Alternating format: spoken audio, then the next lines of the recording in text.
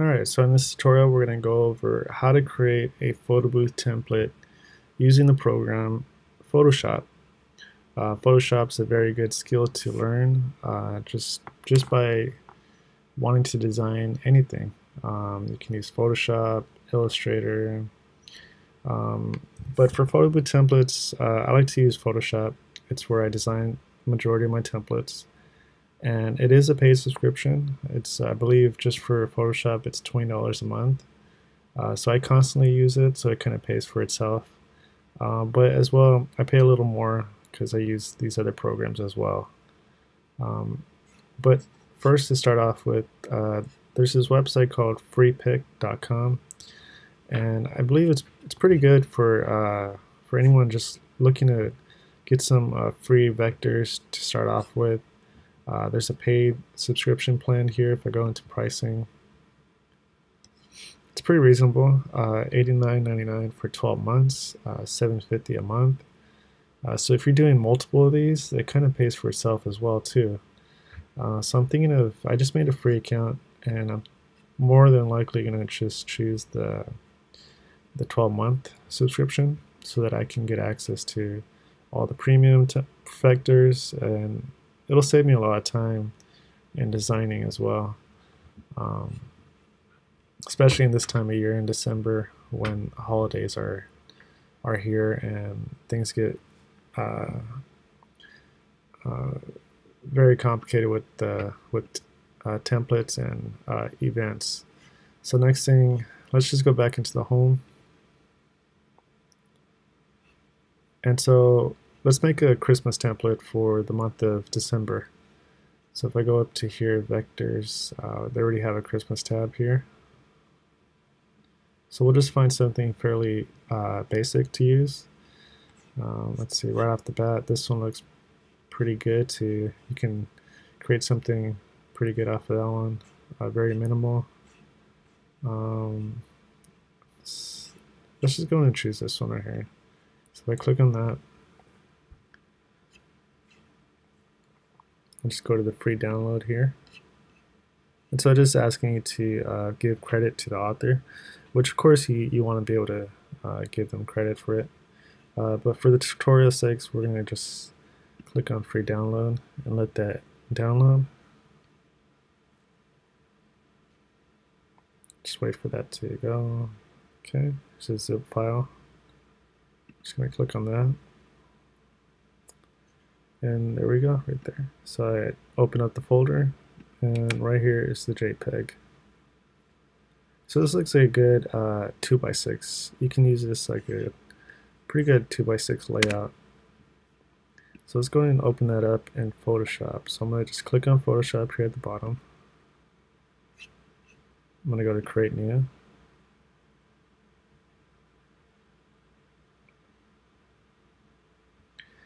So with the templates that I already make, I have them already as recents.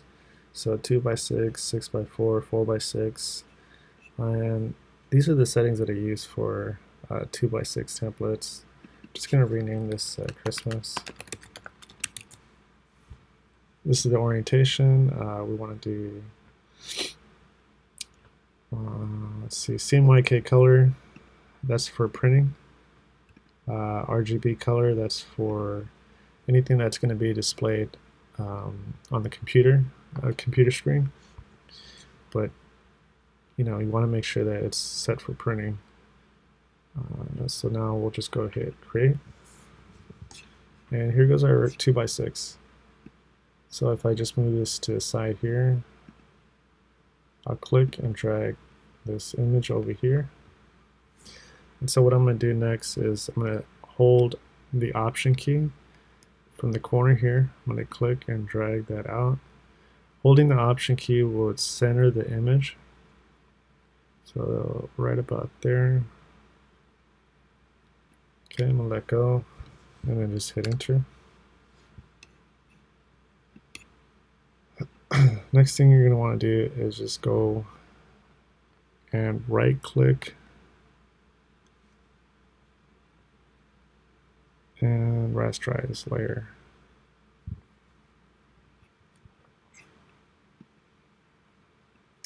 Okay, so with that rasterized, I'm going to go up here to the marquee tools.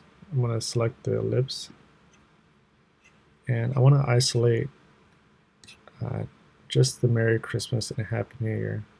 But before I do that, I want to go ahead and duplicate this layer by hitting Command J to make a copy. And so we'll just leave it at the copy one for now. So we'll make this one disappear. And with the marquee tool, I'm going to get right in the center of this. I'm going to click, hold shift. I'm going to drag this out, hold option. So after I've held shift and dragged away, I'm going to hold option now to center it. So I'm going to get that as close as possible. Right there. Okay, then I'm going to let go. So next, I'm going to hit the mask tool at the bottom. And then I'm going to right click on the mask, apply layer mask. Then I'm going to bring this back up. So now with this layer, I'm going to make this invisible. And so with this layer, I'm going to zoom out a little bit. Rectangle tool. So I'm going to click on the outer part. Just click and drag that down to about here. So now we're just isolating the top part. So next I'm going to go do the same thing, the mask tool, make a mask, right click, apply a layer, and then I'm going to reveal this part. So now we have two separate objects. Okay. So now with this, then I can just, if I have this layer selected, press Command T, and I'll resize, hold option, resize that down, and then I'm going to bring it down just a little bit. Let's do about right there. Hit enter. And just for the fun of it, I'm going to make with the ellipse tool right here. If I just select any one of these colors here, so like let's say for instance this color back here. If I just clicked on this right here, and then it brings up the eyedrop tool to select the color. Okay, so it's going to select that. Hit OK.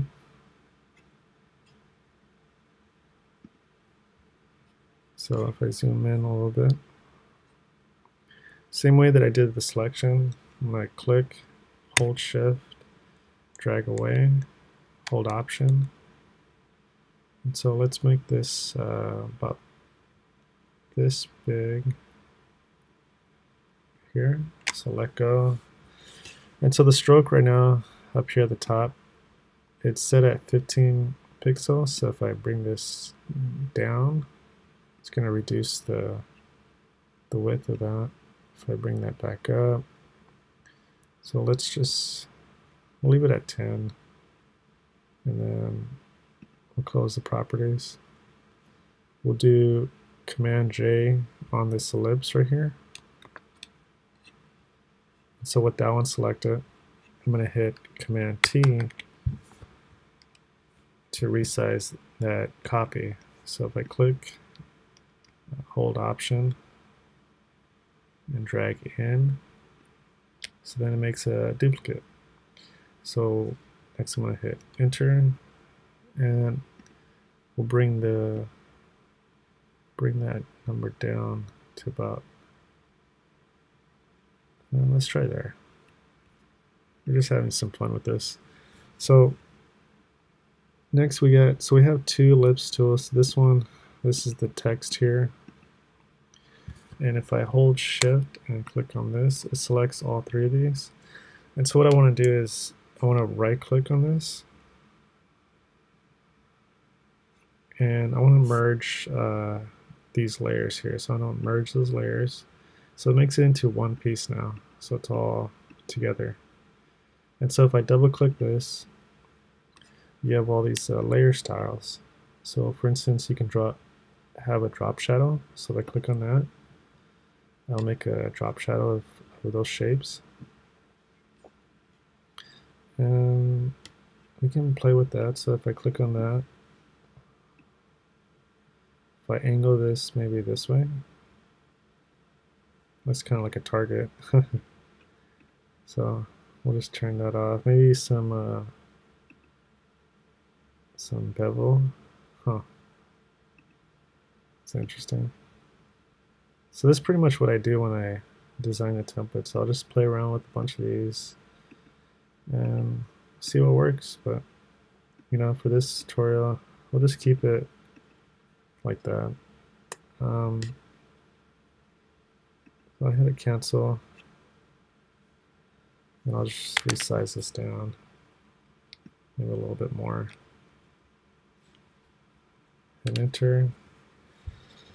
Okay, so now let's see. We'll create a new layer style. We'll do a rectangle, and for this one, we're going to turn the stroke off here and turn the fill on. We'll make it a dark color like this, and we're just going to make a rectangle here. Yes, about there. And so we'll do 3 boxes. So if I clicked on the selection tool, press Command J on that rectangle, hold Shift, click and drag that down. Okay. Command J to duplicate, hold Shift, drag that down. Okay. So then you can select all 3 of these, and Command T to transform them. And you can stretch these out here like so. Or you can just bring them up this way. Maybe this is a good template for 2 pictures. So, because I kind of like those trees in the back. So if I say, I think it was this one. Yeah, we'll just delete this one here. We'll just leave it 2. Let's say this is a 2-picture style template. Okay, so now with all that being set up, I'm going to go to the bottom layer, hit right click, merge visible. So now it's all together as one template. Next thing, this is what works for me. If you figure a different way, please let me know in the comments. But what I do is I go to the marquee tool here, and I'll just click and drag over this box. Hit the mask tool here. So it subtracts that part, but when I press Command I, it brings back the artwork, but deletes that box. So now that if I make sure to select this template here, I do the same thing as on the bottom. Let's do that again.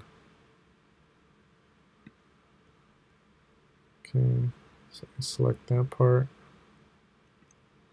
And then, so this time I'm just going to hit delete. So it deletes that. Command D. Command D is to get rid of those marching ants right there. So Command D. If I zoom out, it's pretty much a 2-picture template right there. Not the greatest, but you know, it gets you understanding Photoshop. So then last step after I've done that is I want to push Option Shift Command S. So 4 buttons. It's a quick way to get to this screen right here. So Option Shift Command S. So then I make sure that this is selected, PNG. Make sure the transparency is checked here. And so then I'm going to save this. So if I just hit save, I can go downloads here, Christmas, PNG. I hit save, and I go to my files here. Template is right there. If I just hit spacebar, brings up a preview, and there you go. So now this is ready to go into Darkroom. You can set up your 2-picture style template. This is just to give you an idea of Photoshop. A very quick tutorial on how to customize it. There's other tips and tricks, like countless tools you can use for Photoshop, but for designing photo booth templates, it's fairly basic, and you can get creative with it. So hopefully this encourages you to want to get into designing your own photo booth templates. And if you have any comments or suggestions for me to elaborate on, please let me know in the comments, and I'll see you in the next video.